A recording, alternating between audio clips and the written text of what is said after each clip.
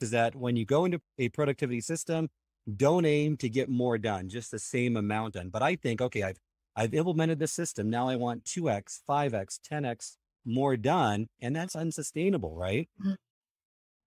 Exactly.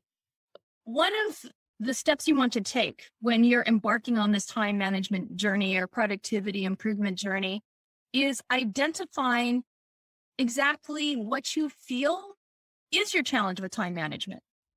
And how did you come up with that measurement? Because we don't specify a measurement as to have a baseline, and how are we going to measure our progress, and what do we think the end result should look like?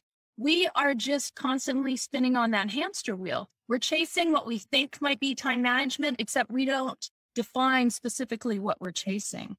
So when you're starting off with a new productivity system, like you said, it could be that you want to maximize your time and be able to do twice as much. Or it could be that you want to do the same amount of work, but in less time. So it's really important that you define it